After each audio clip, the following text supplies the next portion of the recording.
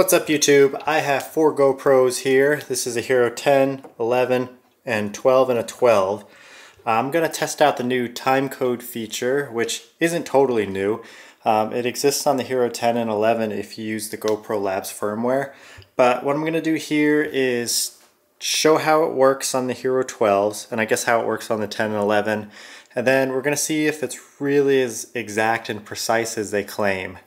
Current state on the 10 and 11 that I have, because they're different cameras, I think that's why they're not exactly in sync like I would expect. So I'm hoping with the 12s that we're closer to that point. And first off, all 4 of these cameras have been charging overnight, and what was interesting is that all of them feel cool to the touch except this one. And when I do a temperature scan on it, this one's reading 99, 97, versus these other ones are 73, 74, 72. I'm kind of curious if this one will even turn on. I haven't tried yet. So anyway, let me get all 4 of these on. What I'm going to do is just take various clips over the next hour or two, and then I'll line them up in post in Premiere and show how that's done.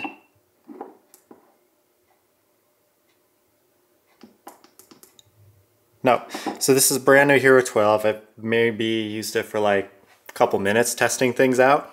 Already frozen. And actually, if this one has the dot inside of it that I put with a Sharpie, this one does not. So this is not the one that... One of my GoPro 12s was actually frozen right out of the box. Let me see if it was this one. This one. I put a little dot in there in Sharpie. So now at this point, both of my Hero 12s have frozen while charging. And the way to get around that is pull the battery, stick it back in, and hope that the camera's actually charged, because it was plugged in all night. We're at 98%. Alright, when you get these all synced up by time, you got to do it via a GoPro Time Sync website. I'll put a link in the description, and it shows a QR code on the screen and shows the time code. What you want to pay attention to is the NDF30 row here, that time, so that's for 30 frames a second, which is what I'm shooting in here. And before you show the QR code, you got to make sure the screens on all 4 cameras are on, and all you do is flash it.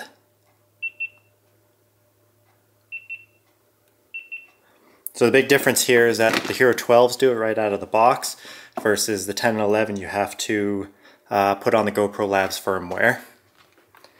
So what I'm going to do is start recording on each camera here. And let me see if I can do it by showing the QR code, and if all 4 cameras see it, that'd be a very precise way to see how in sync or out of sync they are. Otherwise, I'm just going to do a noise. And between noise and talking, we'll be able to hear if there's like an echo or delay. So I'm gonna stop each one here. Come back once I have about an hour's worth of clips every 10-15 minutes. And I'll show you how to align it in Premiere and go from there. And we'll see how accurate it is. Alright, we're about 12 or 13 minutes in now. Let me turn the screens back on.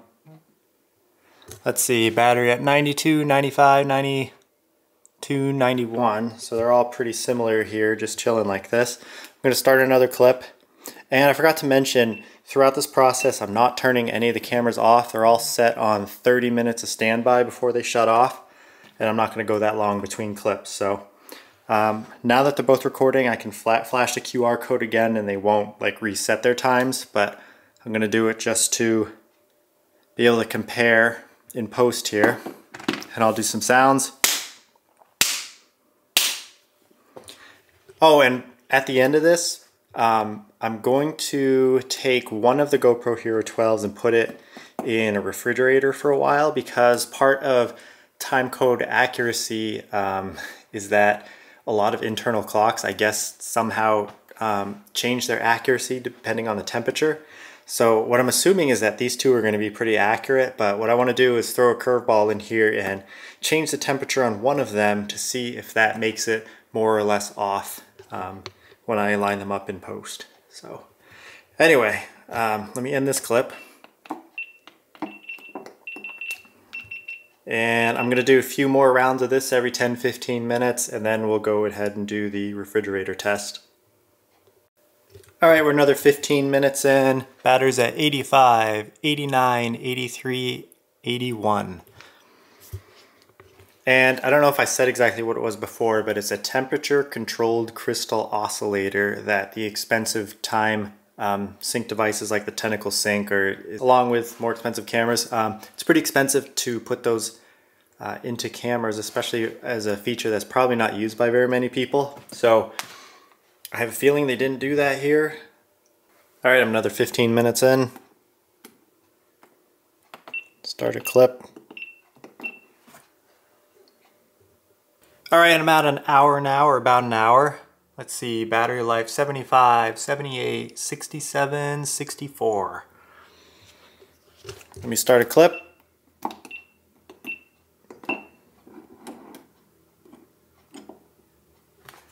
Show the QR code. Make a noise.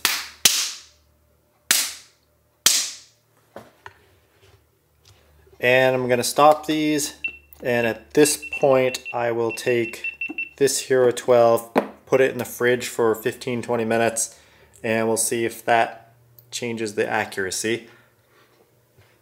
My understanding is that if the cameras are turned off in between clips, that the QR code sync is no longer valid. It's just going to fall back onto the date and time of the GoPro. So maybe they have some technology where temperature won't factor in as long as you don't turn the camera off. So let's give it a try.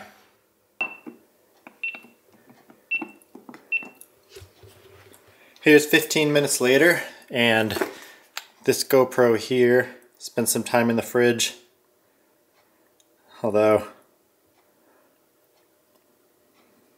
warmed up pretty quick. And I'm going to put this one back in the fridge for 15 more minutes. Maybe I'll do the freezer this time. We'll do 15 minutes in the freezer, and I'll come back for one last check. Alright, here's 15 minutes in the freezer on this one here. You can see 40 degrees versus 93 versus 105 versus 108.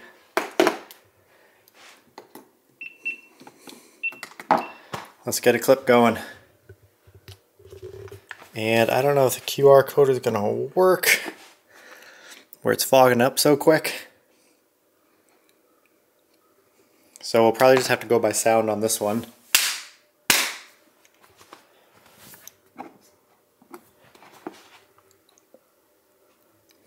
Maybe I got it in time there.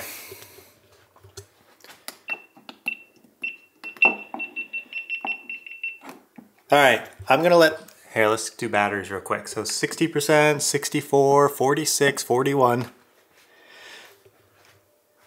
What I'm going to do now is let another 15 minutes go by, and we'll do one final clip, and hopefully that'll be back up to the right temperature to see if that changes it. Alright, we're another 15 minutes in since this has been taken out of the freezer. Let's do battery check first. 54, 58, 37, and 30. And let's get a clip going, a final clip. Show the QR code. And make a noise. Alright, I'm going to stop recording now. I'm going to take the SD cards out, copy everything off, and show you how to line everything in Premiere, and we'll see how accurate the time code is between these cameras. Okay, I'm here in Premiere. It's a pretty basic install. I haven't done much to it. What you'll want to do first is make a bin for each camera. So I'm going to do a Hero 12.1, Hero 12.2, Hero 11, and the Hero 10. And what you want to do is click on each bin, go to your media browser, and import the files, and see it put them in bin 11. So do Hero 12.1,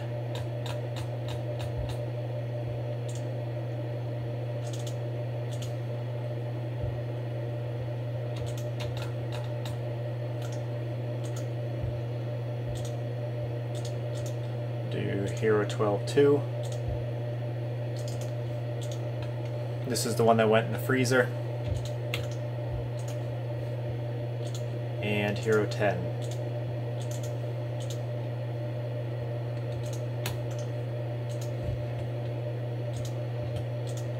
Alright, so before you do the multicam alignment, when you right click and go to create multi-camera source sequence, you need to label each camera, each file for the cameras. And to do that, you'll open up a folder per camera, highlight all the files, and you want to go to Windows and Metadata, make sure that window's turned on. And by default, you won't have camera labels and options, so you have to click the little hamburger thing here and go to Metadata Display, search for camera label, make sure that's turned on, and now when you select the files, whoops, and search for camera label, we can give them a label. This is the Hero 11 folder of 11. I'll go ahead and do the same thing for Hero 12-1.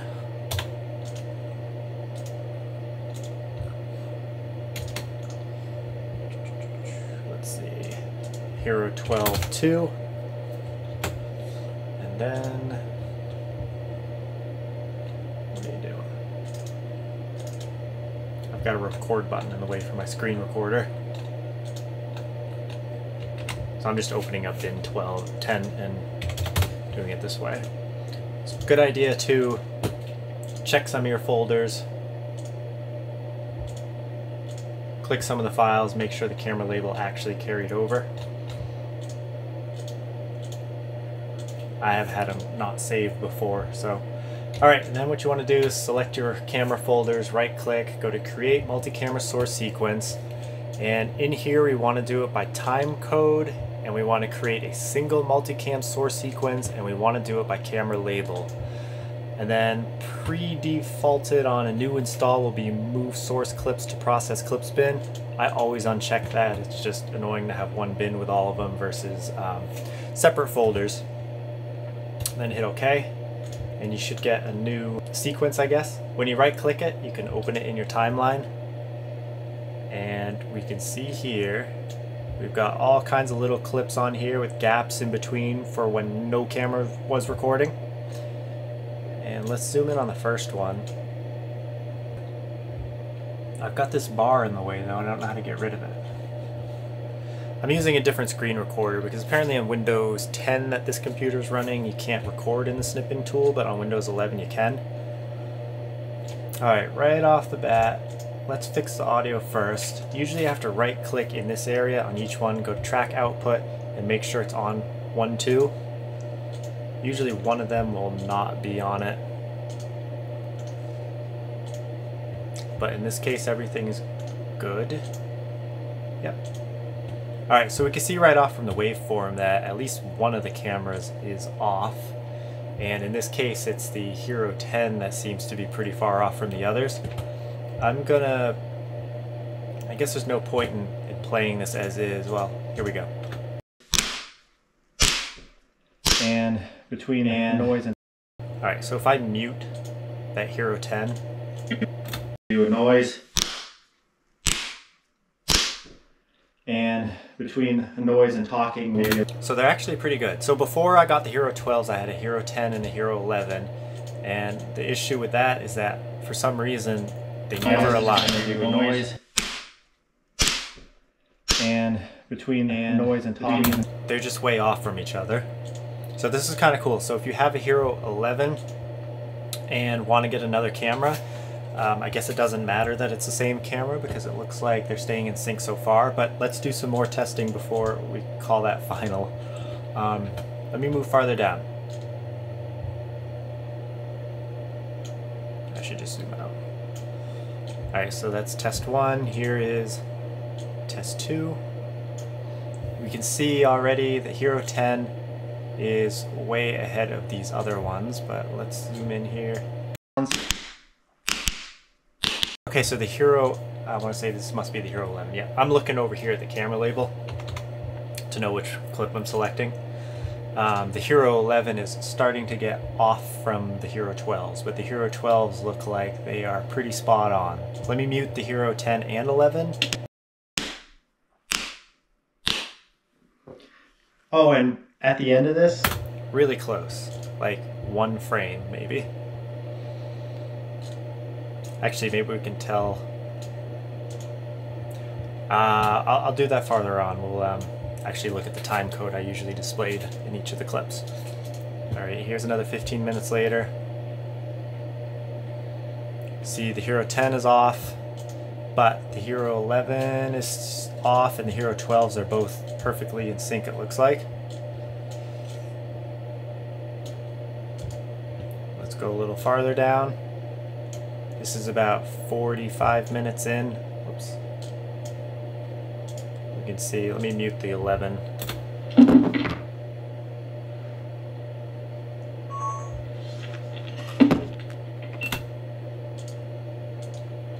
That was weird. It's this particular sample doesn't look like I did any.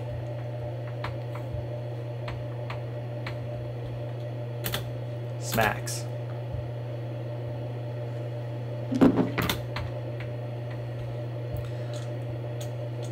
Alright, let me go to the next one. Alright, so this is about an hour in, and you can see the Hero 12s are still spot on, the Hero 11 has gotten farther ahead, and the Hero 10 is way off as usual. I'm curious of when we get into the freezer ones here, which I think might be... Yeah, okay, so this is after being refrigerated. Let me just double check this.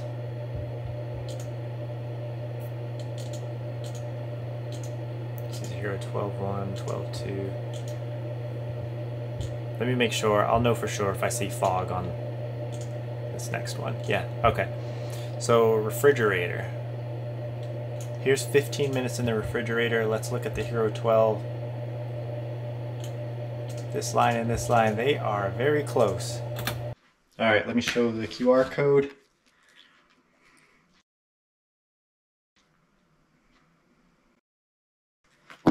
Make a sound. That's awesome. So, as long as you keep the cameras on, it looks like maybe temperature doesn't factor in too much. Let's go to 15 minutes in the freezer.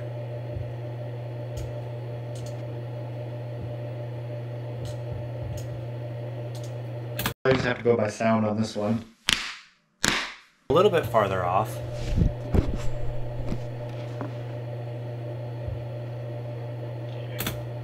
Maybe...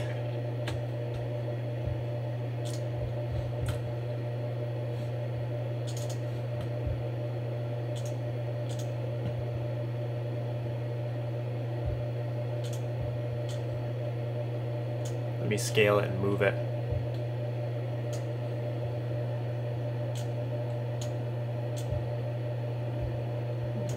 I'm trying to think of the best way to do this. Definitely not a professional at Premiere here, but... Alright, so 9:34:18:21, 9:34:18:20. So they're a frame. Although I shouldn't be looking at the 24, I should be looking at the 30. So 9:34:18:26, 9:34:18:25, they are within a frame of each other still. And then the final, after letting it cool down, noise. Alright, so the Hero 11 looks like it's been pretty close all along. I would be kind of curious on the Hero 25, let's say the Hero 10, if they're consistently just off by a little and you can shift them. So let's, whoops, that is this one. Let me try shifting them.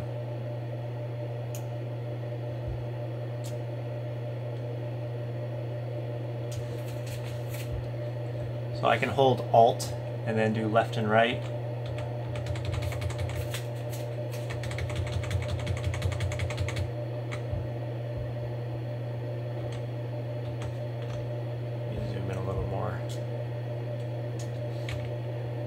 Alright, so I've aligned the Hero 10 to the Hero 12s. Let me scroll back to the very beginning of the timeline and see if they're in sync there as well. It's a little ahead. Yeah, it's definitely ahead. Let me go towards the middle here.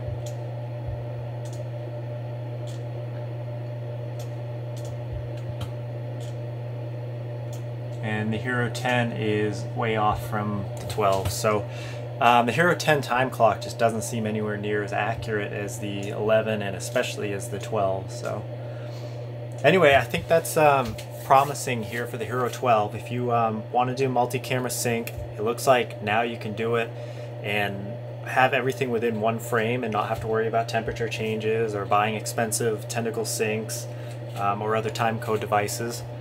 And yeah, that's awesome. I'm going to use this for fishing.